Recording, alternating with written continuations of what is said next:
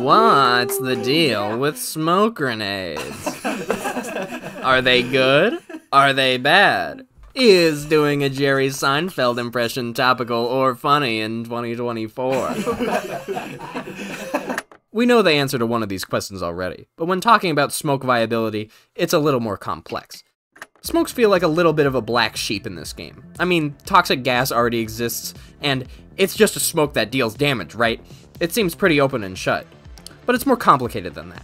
To fully understand the smoke grenade, we have to look at a brief history of how we got here. The first instance of a smoke grenade I can find was made in 1848 by Robert Yale, but nobody cares because Counter-Strike saw that and was like, mine! Smokes in Counter-Strike Source were an incredibly valuable tool. You could smoke off sightlines so you don't get shot at, you could smoke off a choke point which made pushing through a dumb move, and you could use them to plant or defuse a bomb with some cover. Every time you buy this thing, you're going to be able to use it in the round you're in. Fast forward a few decades, CSGO handles smokes the same way. Apex had smokes, I guess. Whoa, Valorant drops, and hey, look at this. Well, they kind of did smokes the same way too, but you can use recon abilities to see people behind smokes. Interesting. Anyway, Counter-Strike 2 comes along and kills CSGO and creates a whole new dynamic smoke system. Fun! Too bad that just a few months later the finals would release, because their smoke system was already created, meaning that instead of having this fancy new tech, we are stuck with smoke grenades that work similar to how they did almost 20 years ago. And let me tell you, sometimes when using these smokes, it feels like it's older. Sometimes you can see perfectly through the smokes. Other times you can still see silhouettes. And most of the uses from CS no longer apply. What sightlines are you going to be smoking off all that often? What major choke points are you smoking off that can't be avoided via a hole in the wall? Those are two really big uses that have been mostly negated because of how much of a different setting this type of utility was made for. But wait a minute, just because Counter-Strike is by far the most popular example of a useful smoke grenade in an FPS game, doesn't mean that the finals intended for it to be used like Counter-Strike. The finals is a very unique game, and even though smoke grenades that look like the ones in the finals have existed for almost 20 years, it's likely the developers' intentions are to use it very differently. Okay, so we can't use smoke grenades to block off sightlines, and we can't effectively nullify choke points. Maybe we could use it for capping cash outs.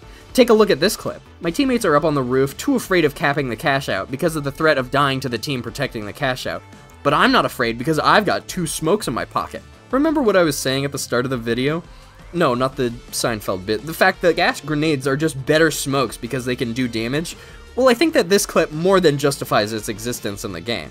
With a gas grenade, I would have died in this scenario, and we wouldn't have capped this point. Because the smoke grenade is a light class only grenade, that means that it's the light class's only cover outside of goo when capping a cash out. But cash outs aren't the only thing smokes can be used for, because unlike in Counter-Strike, teammates can be revived in the finals. And if there's one thing teammates like doing, it's dying.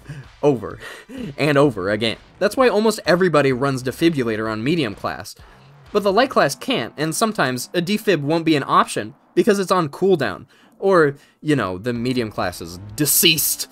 I would compare using the smoke this way to using the heavy's bubble shield to do the same thing, but I think there's an argument to be made that this is better than the heavy's bubble shield because there's no way to clear a smoke.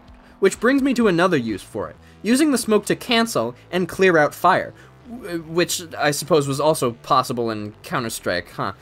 Oh well, I'll just put some on-screen text and it'll probably be fine. Anyway, you can totally be a firefighter in this game. Just throw the smoke on the fire and it'll disappear like the Great Harry Houdini's pulse on Halloween.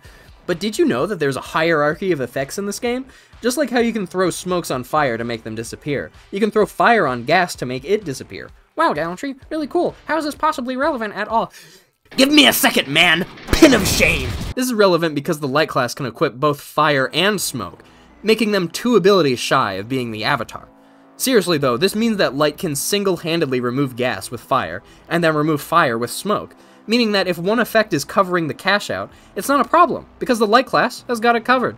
If we were trying to make a loadout that makes the most of this smoke, then we are for sure including the fire grenade. But what about the other slots? Well, let me just say, I love the Invis Bomb. It allows you to move around with so much freedom. The problem is that it doesn't make you completely invisible. If only there was a way to make myself slightly less visible in this game. The Invis Bomb fixes the issue of silhouettes and disappointing smoke turnout because, well, you're invisible. The invisibility already makes you really hard to spot, and when you combo it with a smoke, it makes it basically impossible. I prefer the invis bomb over the active camo ultimate thing in most loadouts. However, for this smoke-based loadout, we're gonna go with the active camo, because we need the third utility slot for this next item. Try and remember back to when I was talking about the smokes of games past. I talked about how Valorant had changed how smokes are used in FPS games, because the game has an inclusion of recon abilities that more or less give you wall hacks, letting you shoot through a smoke at someone who can't shoot back at you. Well, would you believe it, but the Finals has the same kind of recon abilities. Most notable are on the medium class, such as the recon grenade or tracking dart. And would you believe it, but the light class has some of their own recon utility as well. Pick your poison for this one, really. Thermal vision or the motion sensor. Most of my clips are with the proximity sensor, but the thermal vision is good too. Anyway, with this loadout, you're going to be able to shoot through smokes with precision, meaning that you could pick up something precise for a weapon. The LH1 has been receiving a lot of praise recently, so I'm going to have to recommend that. This clip with the throwing knives would have went a lot better if I had the LH1 to spam down the bubble shield. Instead, I have to go in behind this heavy and hit him, which does get him off the cash out, and he can't find me because of the smoke. But distraction isn't factored into my KD, alright? I still wish I got that kill. Alternatively, you could have ran the dagger here, which would have killed him sooner. But because the dagger combos well with the evasive dash, and we aren't running that here, I would recommend trying to change up the loadout a little bit more if you want to run the dagger. Really, the weapon isn't really important for this loadout. Just as long as you can deal damage, you're pretty good. Also something to note, this loadout pairs really well with a medium class on your team that is running multiple recon items. In Team Fortress 2, a lot of the subclasses have names. I think the Finals should be the same, which is why I'm naming this subclass the Lit class. They're pretty chill, you know?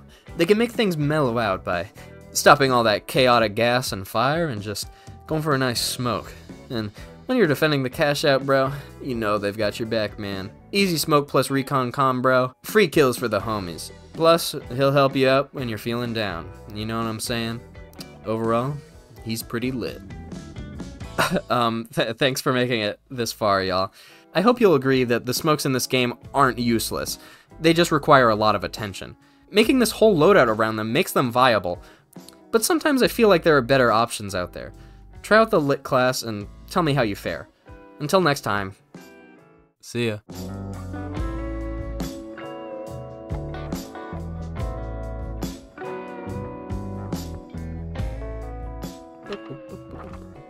Dude, I can't believe I have to do a Jerry Seinfeld bit. Dude, honestly, it might not be too late to change it to John Mulaney. I'm like way better. I'm like way better than John Mulaney. I know it doesn't make any sense, but like. What's the deal with these smoke grenades anyway? Are they good? Are they bad? Is doing what's my name again? John Mulaney, that's it. Is doing that topical. That's topical and funny. I just went on a tour. Jerry Seinfeld's been retired for like 20 years. I'm dropping the accent.